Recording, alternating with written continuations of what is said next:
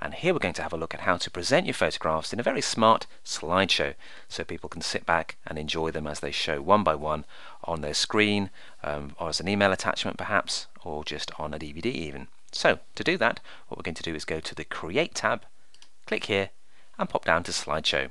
We've got the organizer here with all our photographs in, so if we just click on Slideshow, we get the Slideshow Preferences window.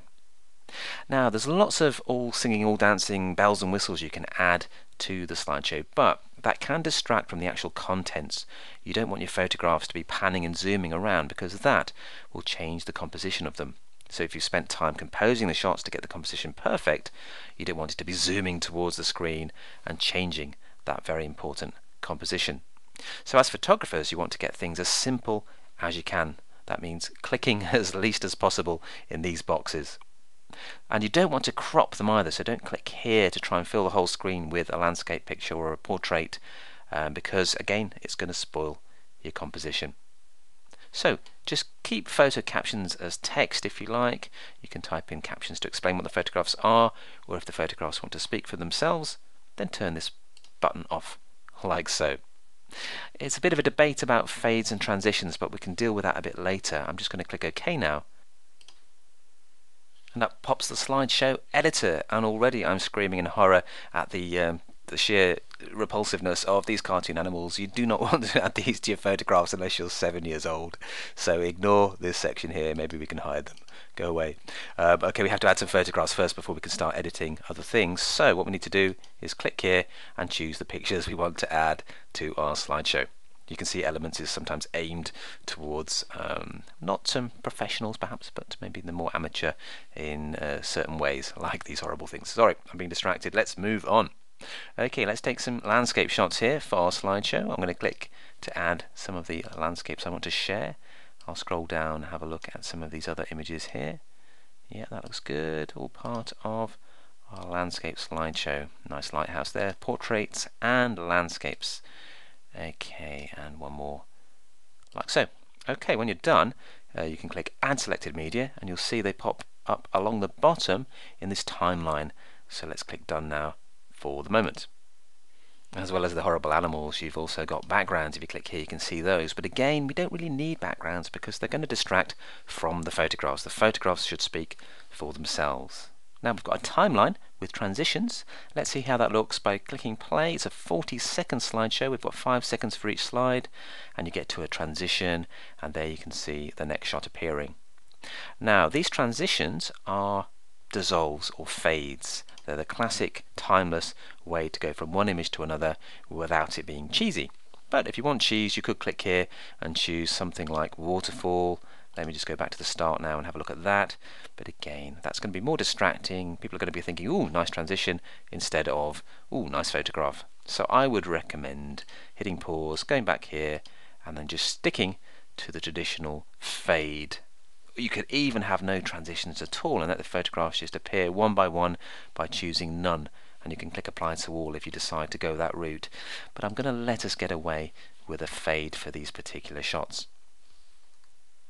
Now I'm planning to keep my slideshow very simple, but if you did want to have a bit of rostrum style camera work on there to zoom in and out, then you can do it. Click on the slide you want to edit, go to Enable Pan and Zoom, and you've got a start and end point. Let's say we're going to start wide but end with a close-up. You can then just click and drag to zoom in, and what will happen there is when you click play, it will start and zoom in like so. So it could be a little bit cheesy there. I don't really like that, but at least the option is there if you want it. I'm just going to click stop, click on here, and then untick Enable Pan and Zoom, and we're back to the photograph in all its glory. So I'm pretty happy with the slideshow I've got, but you could add narration to the slides if you liked, if the slideshow is going out on a DVD and you want to actually explain what each shot is, or you could add text as well using this option here. But I'm going to keep things plain and simple.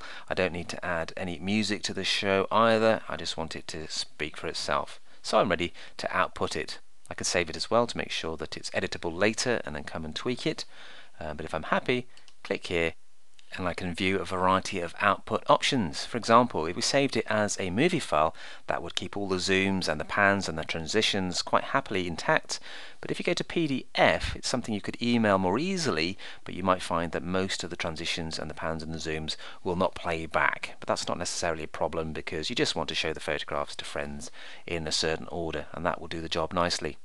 You could also burn the file to a disk, like a DVD that's been attached to your computer, or you can export it straight to TV, either in PAL, which is the British format, or NTSC, which is American. And if you've got a nice widescreen telly, you can choose this option here, and then you'd obviously connect your computer to the telly and click OK and play the slideshow directly from Photoshop Elements. But in this case, I just want to send the file to a friend or a colleague, so save as file. I'm going to do it as a simple PDF.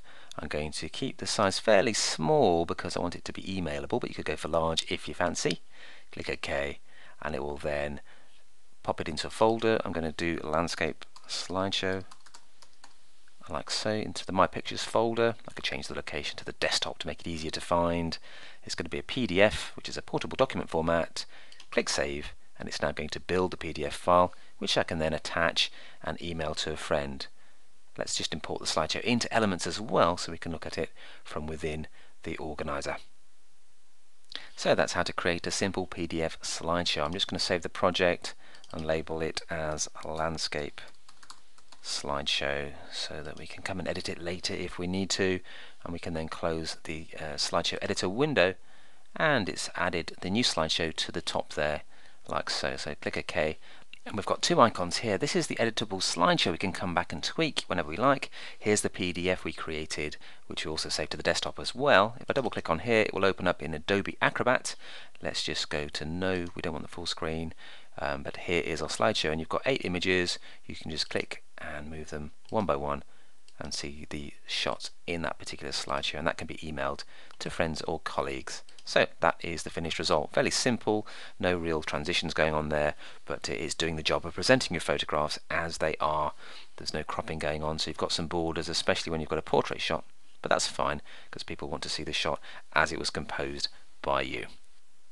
So that's how you share your shots as simple slideshows. In the next video lesson, we're going to look at ways to share your photographs online in website galleries, and we'll show you some free website galleries that you can upload to from within Photoshop Elements Organizer, and also upload directly to sites like Photo Radar, where you can get comments and ratings from other photographers.